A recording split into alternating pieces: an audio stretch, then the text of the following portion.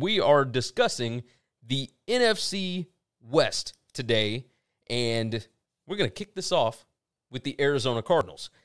The Cardinals win total sits at 8.5. Their over-under is minus 115 for both. Division odds, they're number 4 to win the division, plus 500. Not expected to. Obviously, this is a pretty rough division. This may be the strongest division in all of the NFL. To win the NFC, they are plus 1,400. To make the playoffs, they are plus 165, minus 200 to not make the playoffs. Projected favorites in 9 games, and their strength of schedule is the 24th easiest, which is, the 8th most difficult? So, is what it is there.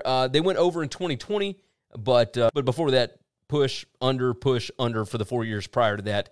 Kyler Murray ranked number 12 in EPA per dropback, but he was only number 26 in yards per attempt. So, big question about this, was Kyler Murray actually kind of dinged up at the end of last season? If so, he's likely to improve this year on what his numbers were last year. The combination of J.J. Watt and Chandler Jones on the defensive line could be awesome, maybe. The free agent acquisitions sound great, but it could backfire if they end up looking really old this season because they got some old-school veterans up in there. NFC West on paper, toughest division. Defense projected to be the 6th toughest. They're facing the 6th toughest defensive schedule this season. That's not going to be easy. And they were 8th in fumble recovery luck last season and 6th in net touchdown percentage in the red zone. That you're going to see a regression this year. You're not going to have as many close wins as you did if that regresses. Everybody loves the Cardinals because of the J.J. Watt thing and Kyler Murray and Cliff and da-da-da-da-da. Man, I'm going under this 8.5. I don't think they can keep up what they did last season. They went 8-8 last year. I just don't see them getting to 9 even in a 17-game schedule this year with this schedule. Yeah, no chance. This team, they're going to go backwards. They were trending backwards last year anyway. They got off to a hot start, whatever, and they're just not going to be able to sustain that. And it's simply Cliff Kingsbury could not win at the college level. He was a 500 head coach or worse every year at the college level. Who on earth thinks I can move from the college game to the pro game and it just be the exact same? No. You got me. That is just simply not how this works. Yeah, it doesn't make any sense. You're not a great coach. You cannot win. And I don't care how great the players are around you. And trust me, J.J. Watt is not going to produce this year like he did last year. I can assure you of that, okay? I know they're hoping to get the last little life out of A.J. Green, but A.J. Green's not coming back anymore. Like, that's not the same guy that was in Cincinnati who was making unbelievable catches. You're talking about injury after injury after injury, man. It's just not going to happen. I got this team at best 6-11. I had them maybe at 7 wins, but I think 6-11 is much more likely. I don't see it. I don't see what people are talking about with this. I don't think the defense is as good, even with the guys that they brought in. Andrew says, is Cliff on the hot seat? Yes.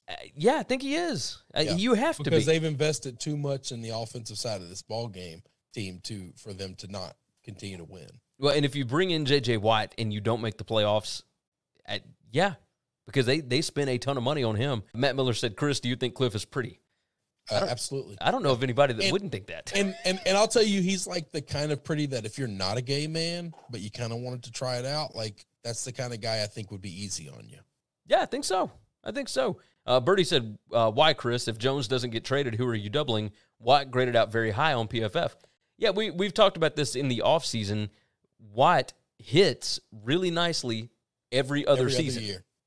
Go look at his splits. Go look at his splits for the last, 8 years. Just pick a random number and look at his splits. And look at the percentages of defensive snaps he takes in 1 year and then the next year. Last year, he took like 90-something% of the snaps.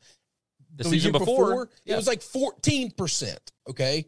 And then the year before that, it was like 80-something. And then the year before that, it was like 17%. I'm going to tell you, he's older, and he just played more than he's ever played in his life. And he played it to try to get another contract. It was a contract year, and he got that contract. He's just not going to produce this year. You can tell me all you want about the guys around him. I don't care. I don't care about anybody else around him. I mean, don't get me wrong. I do like Chandler Jones a lot, but, you know, like this defense has a lot bigger problems than a couple of guys trying to rush the passer. No, you're right about that. You are 100% right about that. I'm curious to see what they'll end up looking like, but we have both got them going under, right? Oh, yeah, I definitely got them going under. If it's 8.5, they're not getting a 9. I might be off on this team. I'm not 3 games off. You think minus 200 to not make the playoffs is a decent bet there? Is that number too high? What's the under bet? The under bet is the under bet is minus 115. I guess that's the better bet. Why wouldn't you just bet the under at minus 115 and you got 3 games, you know? Because I think at the most I could see this team maybe winning 9 games if something went completely screwy.